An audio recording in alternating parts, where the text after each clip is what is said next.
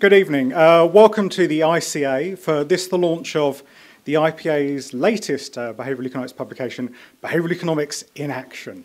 5 years in the making. 5 years, well, didn't take quite that long to write, although it felt like that on days. But what the publication does is it reviews case studies from the IPA Effectiveness Awards, which have made use of behavioural economics since the Behavioural Economics agenda was launched, when Rory Sutherland was president.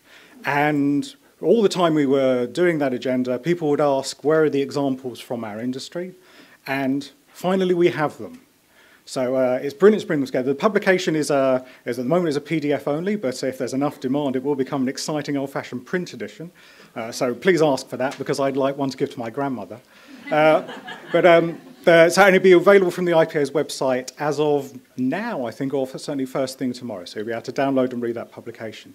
But tonight, we're going to be talking about some of the ideas in there. So in a moment, I'll welcome Rory Sutherland up to the stage to say how he feels about things 5 years on. I'll then briefly talk to you about the five areas of best practice which are discussed in the publication. We'll then be joined by Susan Paul and Don Boyd, who both have case studies which are highlighted in the book. There are 15 case studies highlighted in the publication, and they will talk a little bit about their experience.